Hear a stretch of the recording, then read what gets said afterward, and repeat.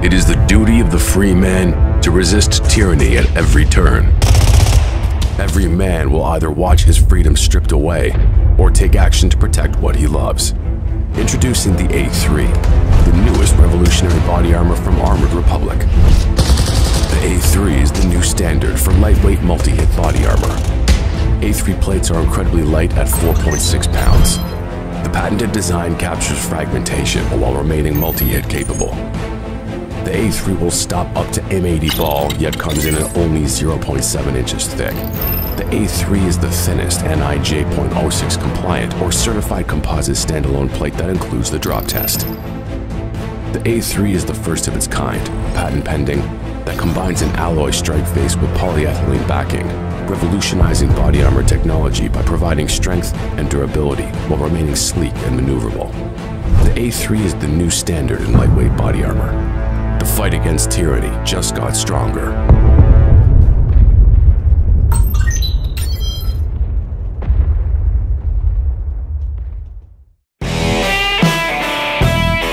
Hey y'all, welcome to CrossPolitic. We're back from the Raging Cajun Nation. We made it. Oh, yeah. Down there, the Boudin, the Bayou, You actually did pretty good on that. Yeah, I did all right. Boudin. The alligators. We had alligator while we were down there. Twice. Yeah, it was good. Yeah. How about the turtles? Any turtles? No turtles, but next time they wanted to take us frog hunting, gator hunting, and duck hunting. And duck hunting out of the bayou. Yeah. Yeah. No. Is that I'm cool. Apparently they'll hunt gators that are like, 2 to 3 feet long and kind of catch and release and everything. But mini gators. Mini gators, yeah. You said catch and release? I kind of want what are you hunting with? your hands. Oh. Yeah. Spears. Yeah, you are. Yeah, your hands. No, you aren't killing. It's catch and release. Oh, you don't You need go them? for it. You don't Yeah. need them? Nah, dog. No. Come on. No. Get her Nah. done. Don't be a baby. No. That's right. That sounds gay. Y'all are aware that we have a new app. It's not even it's not really new anymore. It's been out for several months. If not, you should download it right now. Head on over to your favorite app store. Type in CrossPolitic or Fight Laugh Feast or Pub TV. Once you find the app, you may need to update your old app, especially if you're on a Android phone, and you may need to delete your current FLF app. We're sorry, but Android is It struggles. what's the with word I'm updating. looking for, Andrew? Woke. Whoa. Okay. All right. Andrew's going to insert just, random adjectives. Has nothing to do with it. It's just a word I know. But it won't work because woke doesn't work. Woke doesn't work. Once downloaded, then it will work, and you'll be able to view or listen to our content right on your mobile device. As always, if you'd like to sign up for a pub membership, head over to fightlaughfeast.com, fightlaughfeast.com. As you can see, we're joined today by two of our good friends, Andrew Crapuchettes, executive entrepreneur, grill master, CEO, and founder of RedBalloon. You're the grill master? I was going to say everything's true about that except for the grill master. I'm actually pretty darn good on a grill. I have a massive grill. I mean, are you just talking like a fire with like food on it? Is that it? Like not smoke? Sure. You're not talking about like smoking or anything? I make because you're getting up into my lane and my territory, and I start getting a little sensitive about the definition. I made seared ahi salmon the other night on my grill. Like I'm not just like chicken, beef.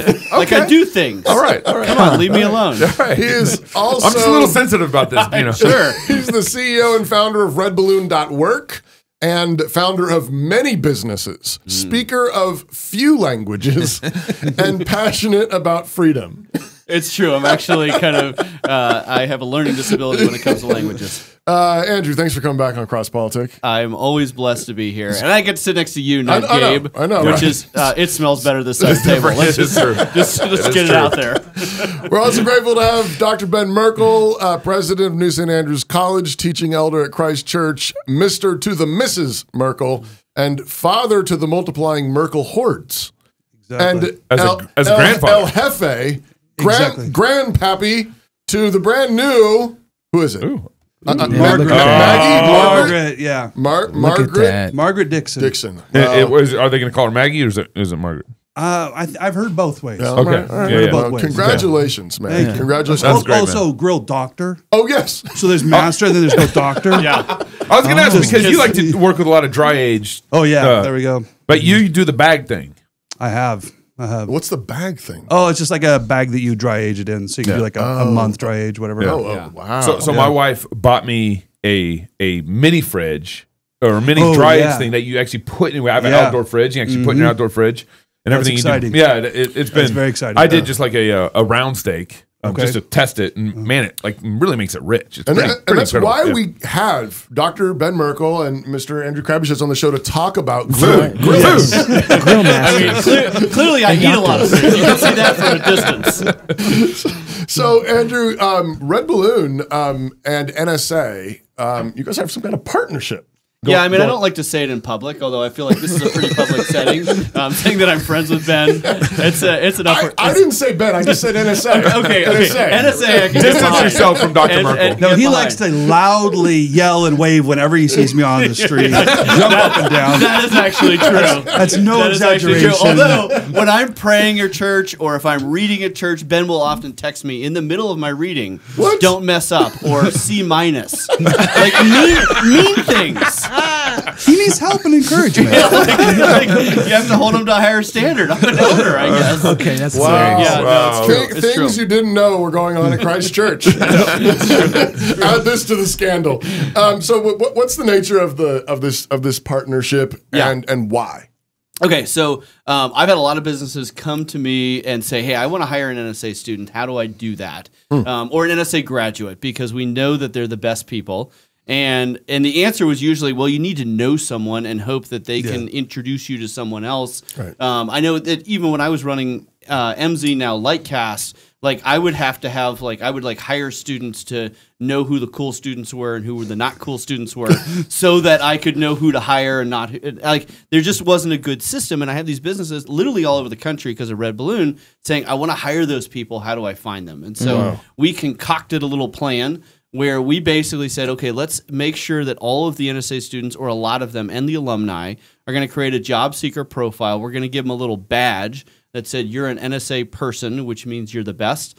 And then we're going to make it free for employers to be able to search through that resume database and be able to start to interact with students, even as freshman or sophomore, and start to build relationships for internships, for employment, and be in a position where you can and we now have hundreds of those students in our database that are NSA, again, alumni or current students. Wow. And so if you want to hire those people, whether you're looking for an internship over a summer and you want to get one of those people to come out to South Carolina or whatever, or you just want to hire them as they're graduating, now we have kind of the definitive database. And we're doing the same thing with people like TPUSA, Turning Point USA, and some other big universities. But we started with NSA because we wanted to start with the best. There we go. Well, this is a question maybe for both of you, but so often when people are thinking about college for their high school juniors, getting ready to apply their senior year, one of the common criticisms of New St. Andrews is, well, that's for like nerdy people who are good at languages, not like Andrew. Right.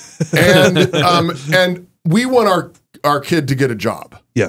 And well, we're just worried. I mean, I know like you get a good theology training, but not a good job. Right. But that's like the opposite of what you're saying. Well, yeah. So I'm gonna bring out some data. I'm gonna datafy you a little bit. So we do this Freedom Economy Index. We talk to 70,000 businesses around the country, and we ask them all kinds of things about inflation, about the economy, about their business, about hiring. But we ask them a lot about higher education because that's kind of in the news. I guess there's a president of a Harvard school. Never even heard of it. I think it's a junior college. I'm not entirely sure. But anyway, she's done some bad things. She lost her job. That's a thing, right? Okay. So we asked them, so how much do you care about higher education? How likely are students coming out of higher education going to succeed at your business?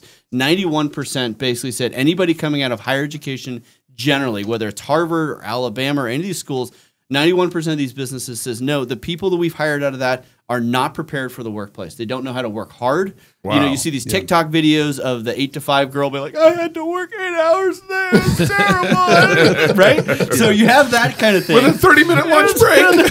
That's right. And I didn't have a TikTok break or anything. So you have that kind of culture. So then we took it another step. It was like, okay, so how much do you care about a bachelor's degree at all? Right? If they're not prepared. So we had 40% of our employers. So we said bachelor's degree, positive, negative, or neutral, right?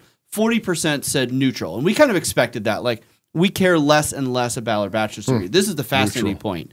42% said it is a negative. If I see a resume with a bachelor's degree, from a four-year college, from a four-year college, I will be less likely to hire that person. So now, all you students with $100,000 of school debt, and you're like, I have a bachelor's degree. You put it on your resume.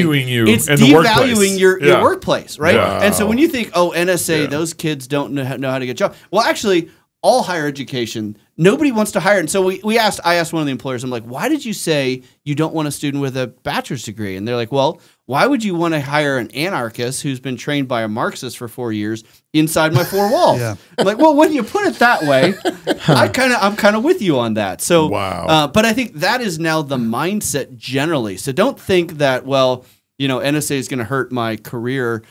College is going to hurt your career. NSA might help it. Over to you, Ben. Well, I think your data does a really good job of demonstrating not just that like there's a distrust, but specifically like where the distrust is. They don't know how to work hard. They don't know how to work a full day. They don't have critical thinking skills. And so it's funny because you start off with that objection you've got. Somebody says, why would I go to NSA? Because you offer a degree in liberal arts. And we've been trained to expect that the name of your degree corresponds to the job that you've been equipped to do. And so you want a degree with a named job in it because accounting, nursing. That supposedly guarantees you that particular job.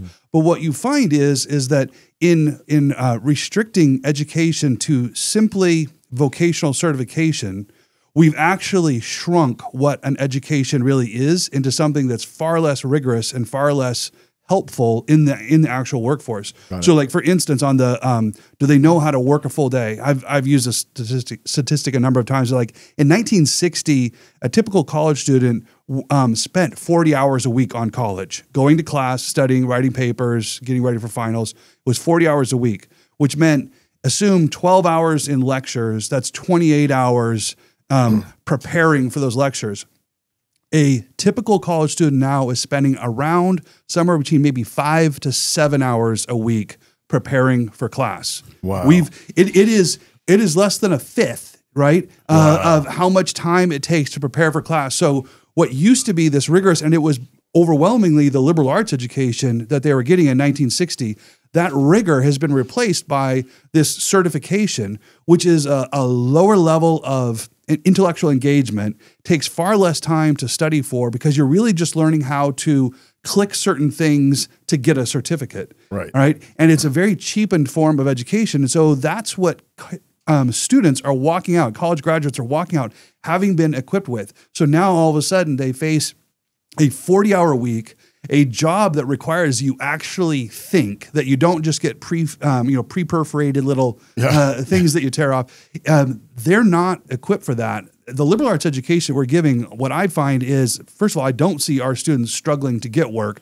And what Andrew is describing is I get regular emails. I get more emails asking me for NSA graduates that they could hire than I have students by a long shot. That's why this relationship, this partnership is really helpful because it's giving us a little bit of structure. So I know where to, okay, you just need to go here and here's where you look if you want to answer that question of where do you get an NSA grad. Wow, we were just on airplanes this week, and I'm just wondering. So is this problem we're describing why you end up with doors sort of flying off of airplanes, or no screws, or like wings missing bolts? I mean, engines catching on fire.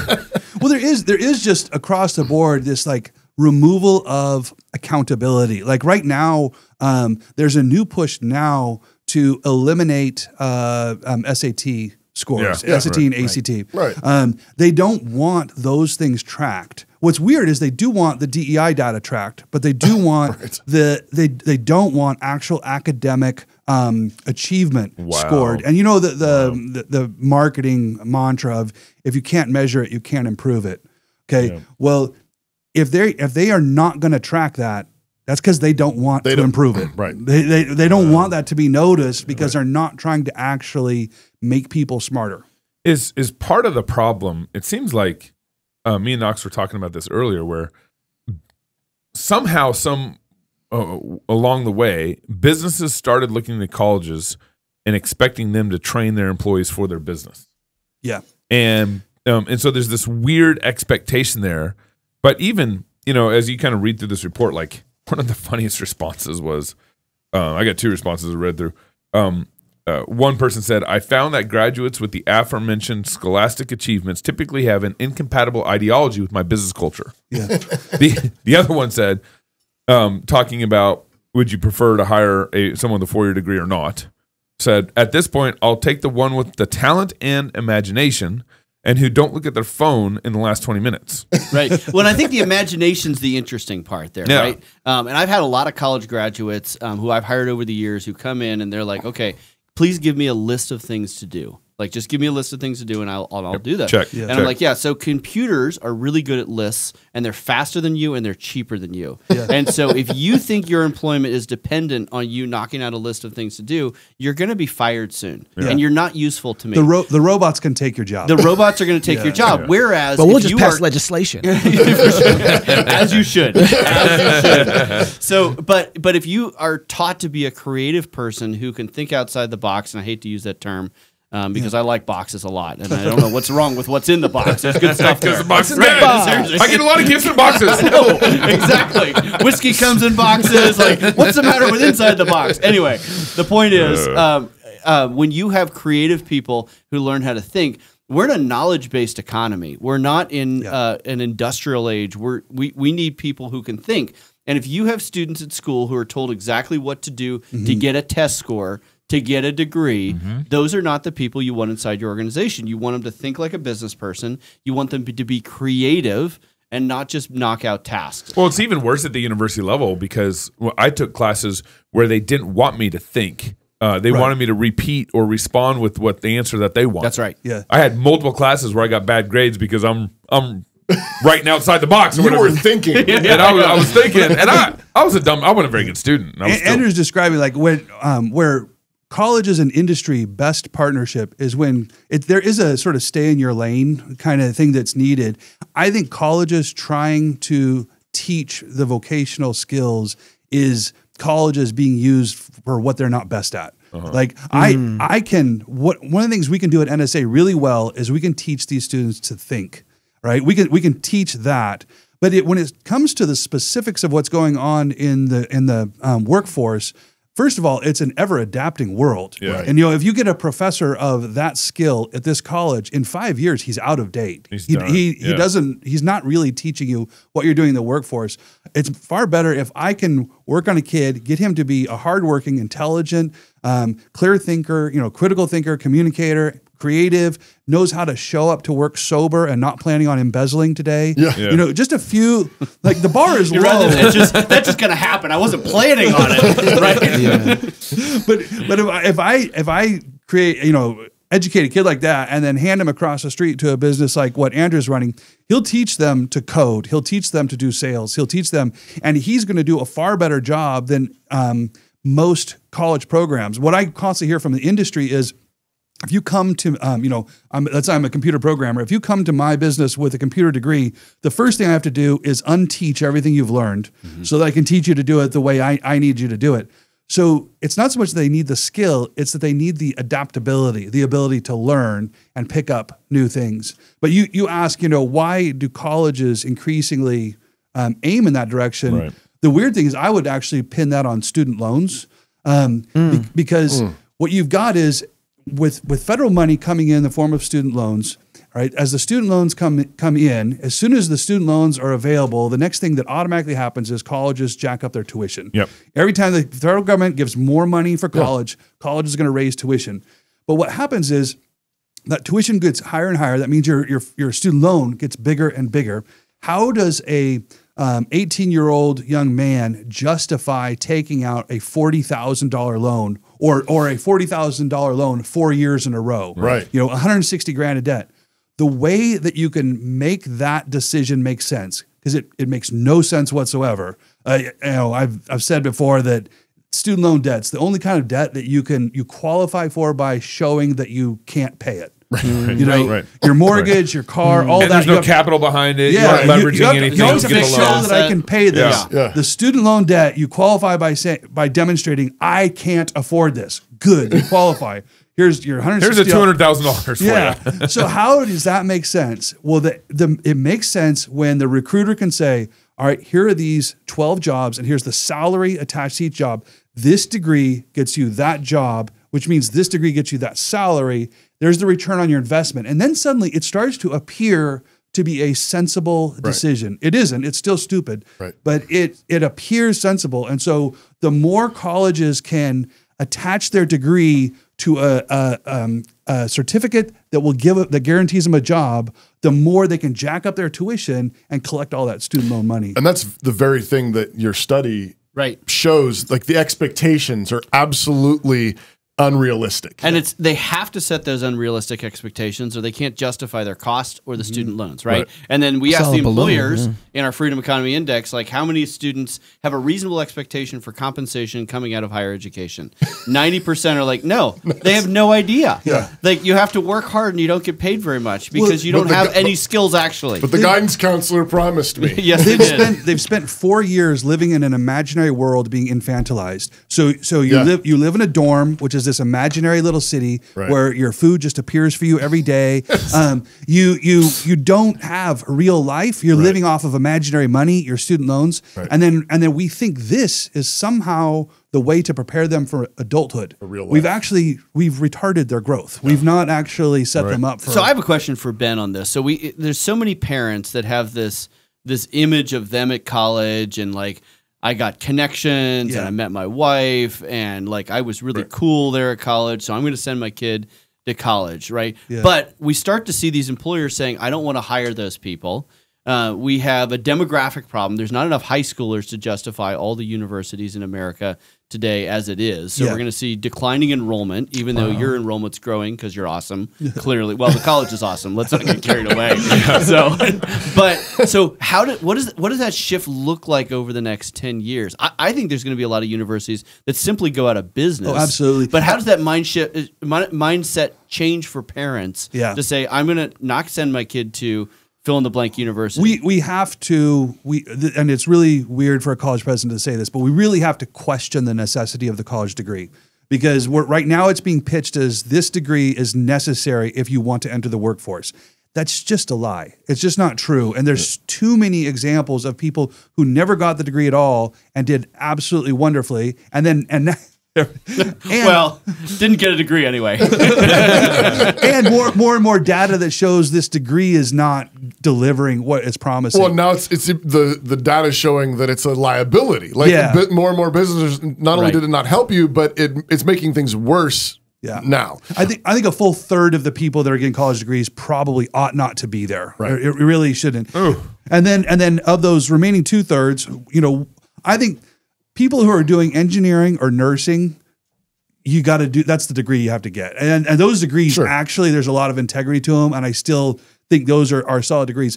Most of the other degrees would be replaced by a strong liberal arts, broad education, combined with some really good internships that mentor you into the workforce. I'm going to read this ad and then Knox. It's your turn. It's your turn, man, because you haven't said anything I've yet. been enjoying the questions coming from Andrew. Right. Sorry. That's a good question. The mission of Armored Republic is to honor Christ by equipping free men with tools of liberty necessary to preserve God-given rights. In the Armored Republic, there's no king but Christ. We are free craftsmen. Body armor is a tool of liberty. We create tools of liberty. Free men must remain ever vigilant against tyranny wherever it appears, and God has given us the tools of liberty needed to defend those rights he has bestowed upon us. Armored Republic is honored to offer you those tools. Armored Republic makes body armor, and you know you don't have enough body armor. Visit them at AR500armor.com.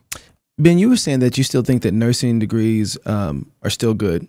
I was wondering for how long, because you got so much happening with big pharma. Well, the trans stuff that's coming in. Abortion. So how long do you think those degrees will actually still be good with the current trajectory we're on? Yeah, you've got there. Yeah, that's a whole other layer of issues that are coming in. COVID already showed us a lot lot there too. Yeah, that could get changed a lot in the very near future. I just simply mean that the nursing classes, there are hard skills that are more that they're really working to inculcate and develop that are the ones you're actually going to need to go on for that job. I see a closer resonance between what they're studying there and the work they're employed for. Well, you get your report card pretty fast with nursing and engineering. Like either you know how to make an airplane fly or not, you know how to heal someone or not. Whereas a lot of other things. Well, even so, my point is that I was thinking about is that if that is faltering, and it seems like it is, someone with a strong ethics is going to be able to hold that up a lot longer, right? Yeah. So, and that's one of the things that you go and get a classical education, you really start developing. I was thinking about that because on this, the data that we got from you, Mr. Crapuchette, it says that the talent shortage will just get worse because high schools and colleges produce no talent.